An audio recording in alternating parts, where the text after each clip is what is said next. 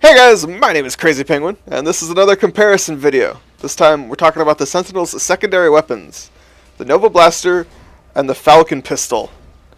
Goal of this series is pretty simple. I like to compare two weapons side by side. Generally they're going to be from the same class, and also generally they're going to be the default weapon versus something that you would need to unlock with additional gold or experience, so that you can answer the question, should I grab this weapon or not? So let's get a look at the stats here. The Nova Blaster has far superior damage, at least when you look at the stat anyway, 350 versus 70. However, the rate of fire and how the weapon hits is vastly different. They both have respectable clip sizes and really large ammo counts. For a secondary weapon, they feel like they have the ammo of a primary. And that'll pretty much do it for the stats. Let's talk a little bit about the guns themselves. The Nova Blaster is a decent weapon if you can use it right. It has a projectile instead of it being hit scan, meaning that it takes time for the bullet to travel and you have to take into account, what's required to lead the target, etc., etc. On top of that, the bullets can ricochet, which makes for some really interesting around the corner shots.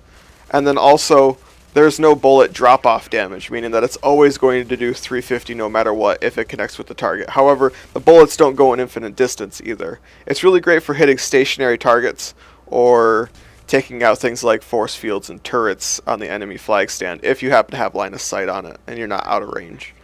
Whereas the Falcon pistol, with its high rate of fire, it makes it a lot easier to adjust on the fly where it is you need to be shooting. It's just like any other automatic weapon. In fact, it almost acts like a Raider's SMG, the amount of damage it does. It's a really, really nice weapon, especially if you're decent with it. Overall, it's better in my hands. I like it a lot more, but it's personal preference mostly. One other thing to note is that it does have bullet drop-off, meaning that over a greater distance it's going to do reduced damage.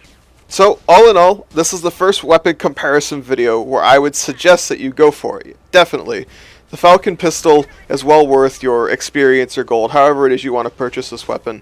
It, in my opinion, is a far superior secondary and it's going to be a lot more reliable for you.